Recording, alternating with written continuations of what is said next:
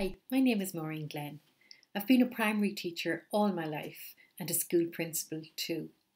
I've been involved in action research for many years now. I am also one of the co-conveners of the Network for Educational Action Research in Ireland, NEARI.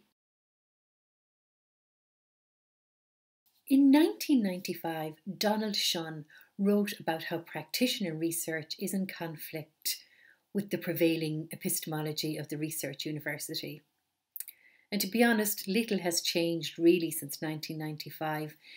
The research practice gap is still there, and I think it's a twofold problem. Firstly, reading up about research in education is not a high priority for some teachers, and consequently it has little influence on practice. Secondly, and at the same time, we have a situation where the research undertaken by teachers in their classrooms, in their practice, is largely ignored by policymakers, according to Pithouse et al.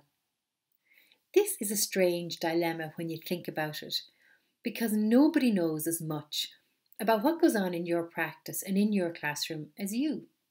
McNiff and Whitehead argue that teachers are frequently seen as expert practitioners and not as expert knowers, and they offer the solution in the form of self-study action research and living theory methodologies, and they suggest that teachers need to develop a confidence in themselves as generators of theory, and other people will then develop confidence in their own capacity.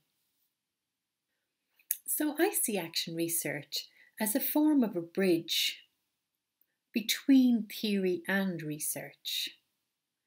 Undertaking action research helps to give teachers a focus for professional reading, as engaging in action research assumes that you will do some reading about your area of interest. Action research also assumes that you, the practitioner, can and should generate theory from your learning in the course of the research. Very often this research is accredited and legitimated by the university.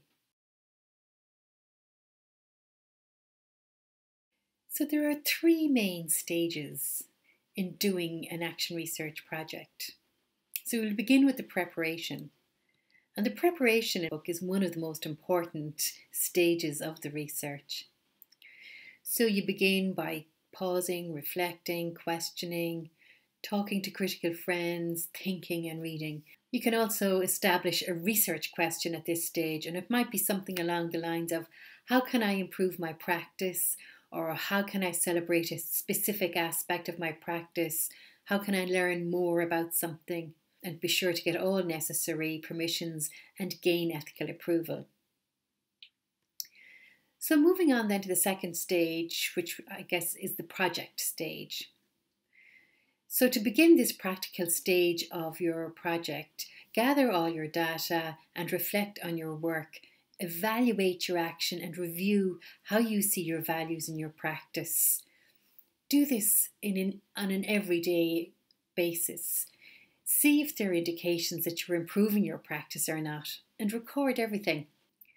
The third stage of the research project is about generating theory. So you make an overall claim to your learning. If you have improved your practice by living in the direction of your values, then present evidence to show this.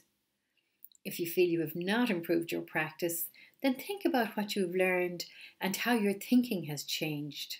As you reach the end of your research, you will write up a report on the process and on what you've learned. Very often you will be left with a new set of questions, and you can now begin a whole new cycle of your action research.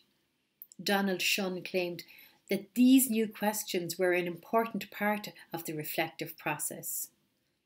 It's important also to tell the story of your learning and to show the significance of your work, and to move on to a new cycle again if you like to.